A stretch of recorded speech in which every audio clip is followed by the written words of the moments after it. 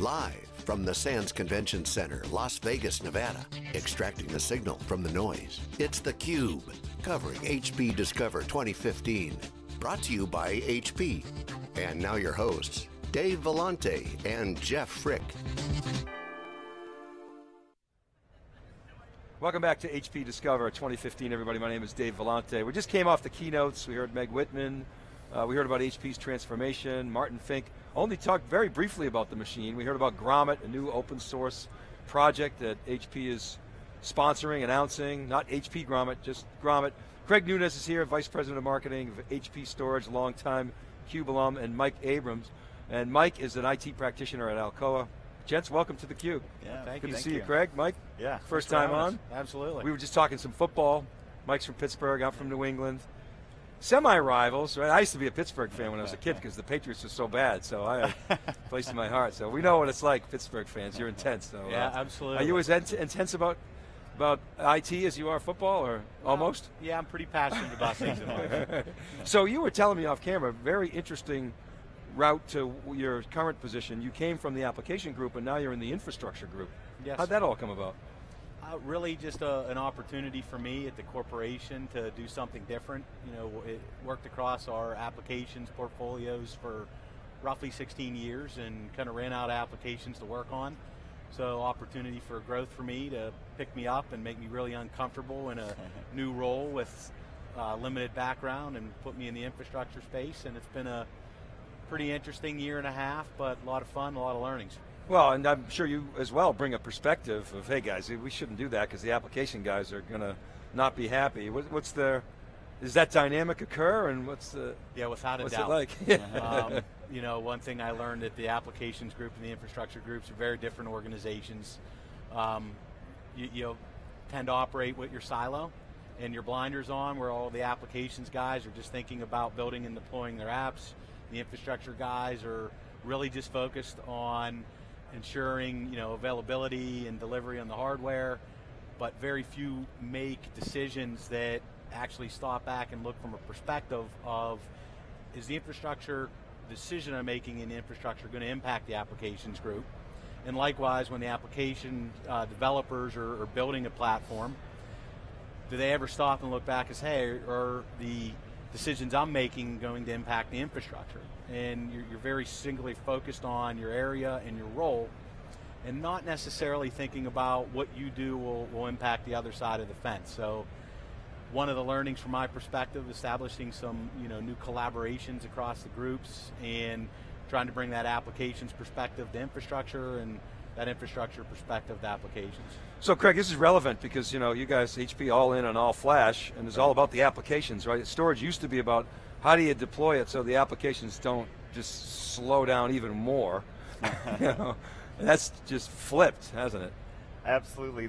Well, I think the thing about flash and where we're at today, we've talked a lot about affordability. To really bring it onto the radar, the conversation with folks. But I think, well, in fact, Mike has just a wonderful story about, the organizational productivity benefits that you pull out of, a flash deployment, the problems you can solve without putting a bunch of your organization having to, devote their lives to something you can solve, in the technology. And the fact that, that can make, the application experience that much better, it seems like everyone wins. And I think kind of where we're at today, kind of on this tipping point, if you want to call it, for this all-flash data center is really helping folks understand that an all-flash approach has a has an affordability aspect to it that we think we're looking at about $1.50 per usable gigabyte with our compaction technologies. It's something you should be thinking about if you're thinking about 10 or 15K disk. Look at flash, but I think the real conversation, and maybe the more important part of the conversation, is what can it do for your organization? What can you do for your application users, and kind of get that value out of it. And So we love this conversation because, as you know, we've been talking about it for years with our practitioner community. So Mike, let's get through the cost knothole. So it used to be you'd stuff a bunch of flash into a disk array that was designed, for spinning disk, and eventually the controller bandwidth couldn't handle it. So that's cool, and then all flash comes along, but it's expensive, right? But the costs have been coming down. So what are you guys doing? Maybe describe briefly your application infrastructure and what are you doing with flash? I think, our journey, it's been an evolution, and we started typically where I think the majority of organizations start in their consideration. You have a refresh opportunity come up with a highly critical application where you need to drive performance from a business perspective, and as you do that refresh, you look to put it on pretty much the fastest performing infrastructure you can acquire at the time. And you do that, and you see the benefits, and then you have a bunch of unintended benefits that you realize. You deploy your application, and then you realize, wow, my backup window was just reduced by 90%. I wasn't thinking of buying flash to reduce my backup window. I was thinking to drive application performance.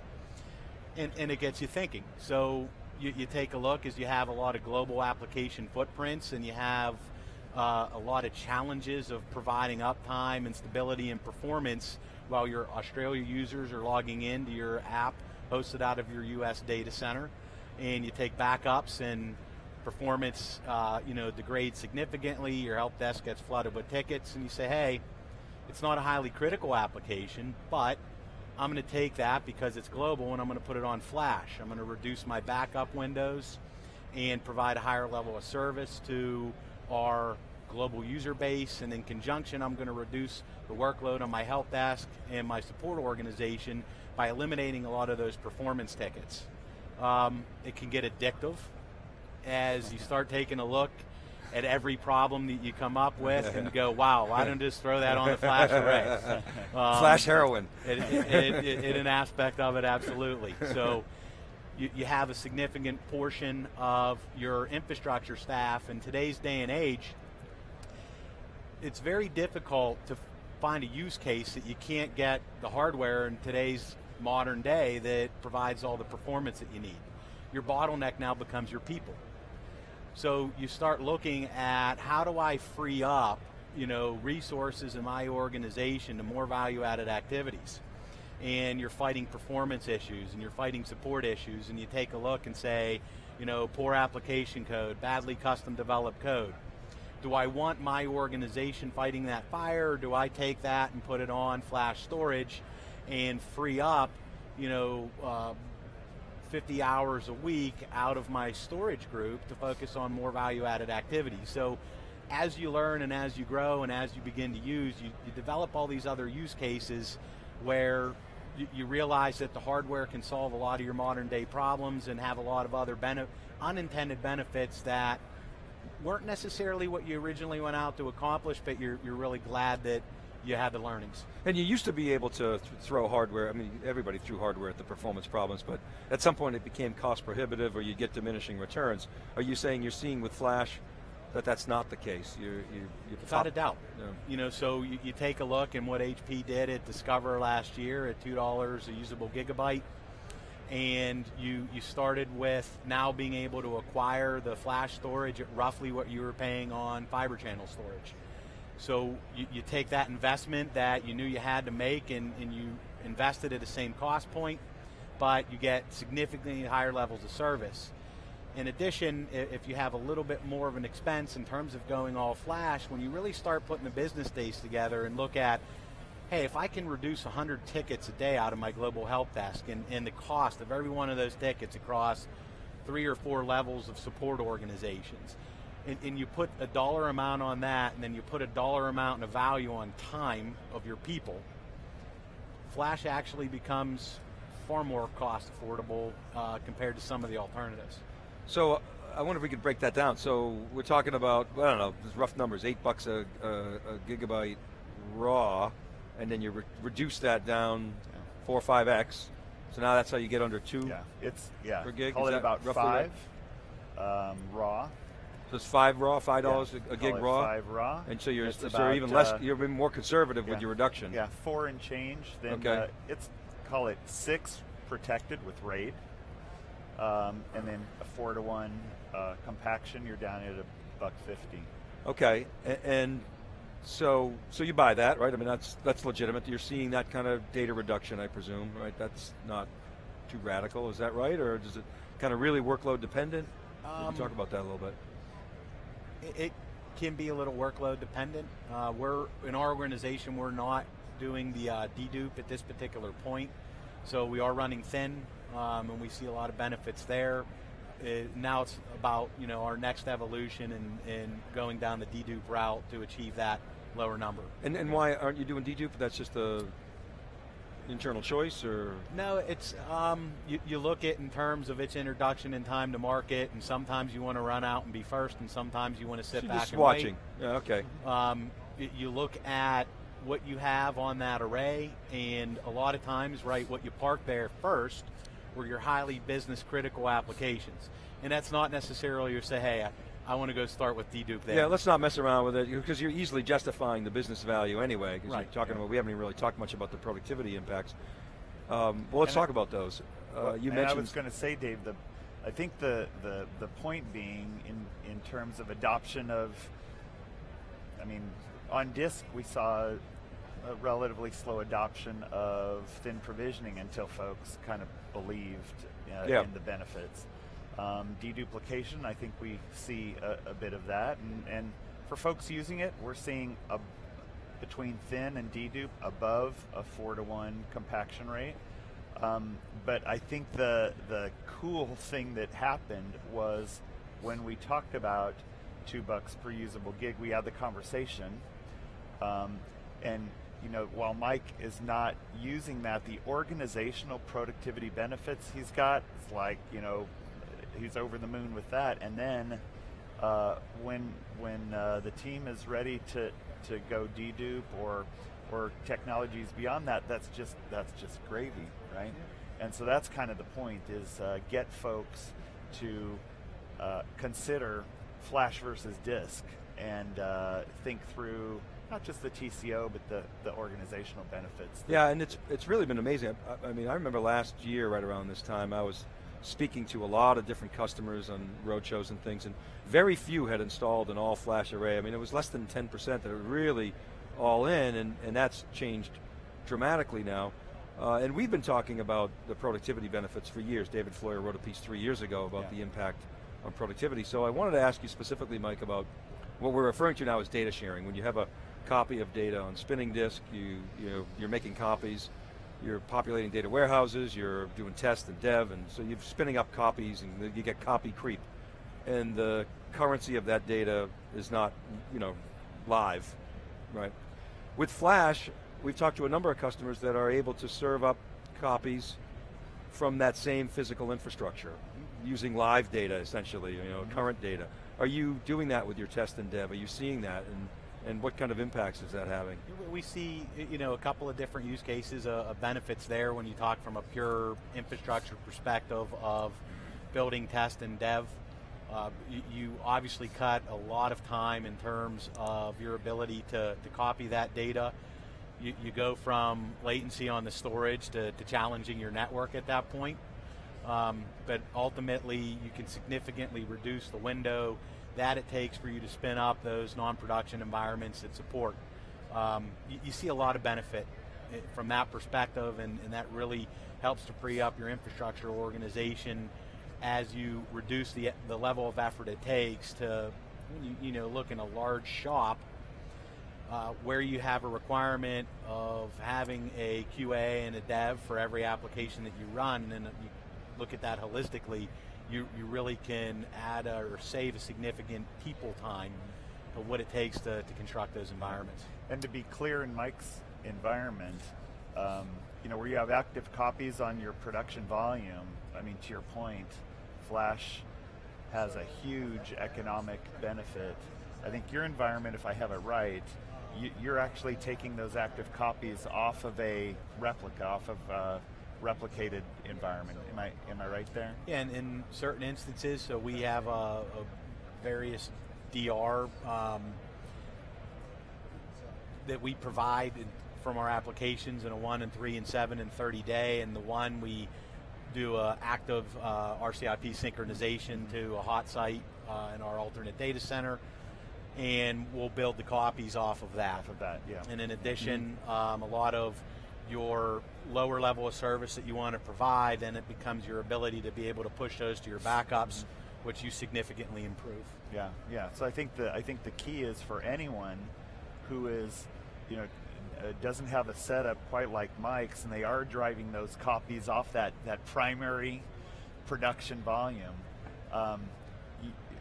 Rarely would you run your active copies via snapshot off of that. You're going to take a physical copy away.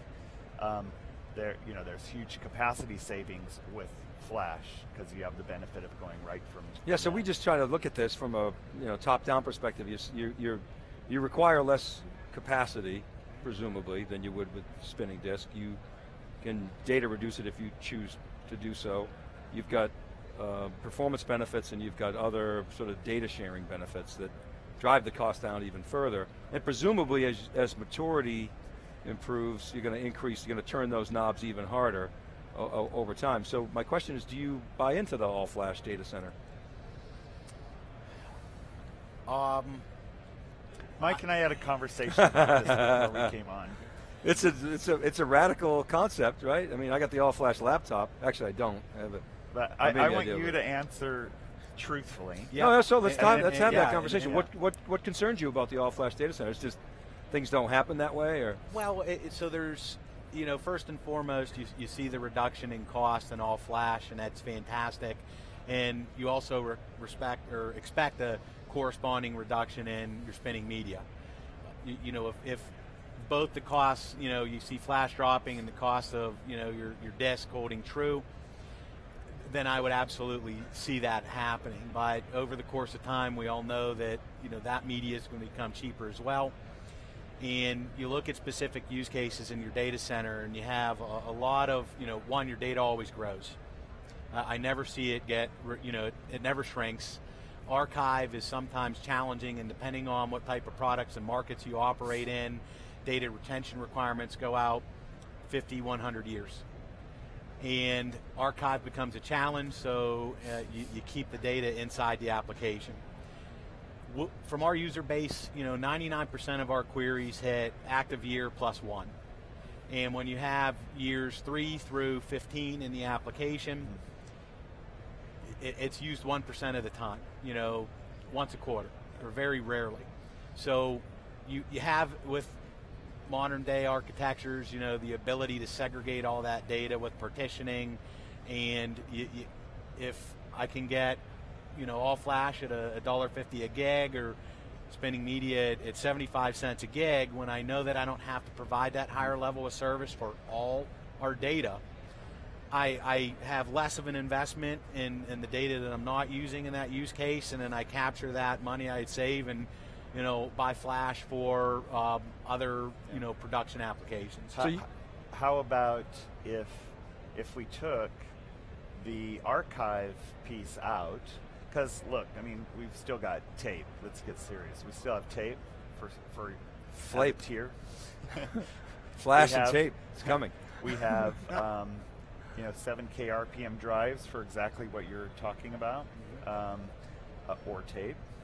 But for active data, for the majority of the I/O you're doing, I think our premise, to be clear, when we talk all flash data center, we're talking about the active processing, going to flash, being ready for that now. If you tally up your IOPS, we heard from Salesforce.com Marketing Cloud yesterday, 80% of their IOPS today are flash. Yeah, so you're saying all active data will be on flash. That's what you mean by the all flash data center. David Floyer, on the other hand, says that basically flash will be cheaper than all spinning disk by next year, which is a very radical prediction. Now he's assuming the copy benefit, that data reduction adoption is there. So maybe it takes some time. And he's also assuming some kind of data sharing, enlightening practitioners say, oh yeah, okay. But that takes time to absorb that type of thing. But Mike, you're saying, if I understand what you're saying, is that you would agree that all the active data is going to be on flash, but then there's another tier. So you're talking about the traditional storage hierarchy changing. Right. And do you use tape? No. So No tape? No. Not even for deep offline, last resort? Only time we'll engage in a tape-based backup is when there's a legal requirement to hold data beyond our backup policy. Yeah, so not for backup. I realize you're not using tape for backup, but maybe for long-term retention you might? Yeah. And not for archiving. Correct. I have another consideration for you. And this is, this is kind of, you know me, right? Sort of, it's a little more emotional. But here's the thing, as consumers, we are all, whether you know it or not, completely addicted to flash. Totally. It's in our phones, it's in our laptops, it's in our, notebooks, it's everywhere, right? And if you took flash away, our digital world would slow to a crawl. And it's kind of a terrifying thought as a consumer. Like, I'm not sure I could function in that world. I couldn't. And you kind of hinted at it, Mike, when you said it's kind of addictive as you move things to flash, and the benefits you get, you kind of want more of that. And the notion that as you move active data to flash, you're going to see benefits you didn't anticipate. Your users are going to love that, and you're going to find ways to take advantage. And I am here telling you that the all-flash data center, when you start down that road, you're going to be there before you know it. Well, it's like when you can't get on the network and you're spinning, you're like, can't get on the network. And I think flash has taken a similar path. But Mike, pragmatic approach, I'll give you the last word. Where's Alcoa sort of going in its direction, its journey, its digital enterprise, its idea economy? What's next for you guys? So, the one thing that you learn is as soon as you establish a new performance level, it's your new benchmark. And that always becomes just the rite of passage or entry at that particular point. Table stakes. Once that's established, you're there. Everything gets measured up to that. So if you look at what benchmarks you establish, the productivity you create inside your organization, absolutely more and more workloads you move to all flash, and that absolutely is the direction that we've been taking. All of our last storage additions in terms of our data centers, we've been putting on flash, we've putting non-traditional applications in flash and garnering the benefits from that. We've put the problematic applications on flash and free up the people in the shop, and we've seen the benefits there as well. So I certainly wouldn't argue an all-flash data center is not in the too distant future, and particularly if you talk about active data, I absolutely could see that as the cost continues to decrease and your constraints shift and they move away from hardware and become more people-oriented. You always look where you could solve the problems, and it's a tool that you have in your pocket to solve a lot of problems, and once you start using the tool, you typically never put it away. All right, gentlemen, thank you. Good discussion. All flash data center, all flash-ish data center, flash, good for what ails you. And getting less and less expensive. All right, keep it right there, everybody. We'll be back with our next guest. This is theCUBE, we're live from HP Discover 2015.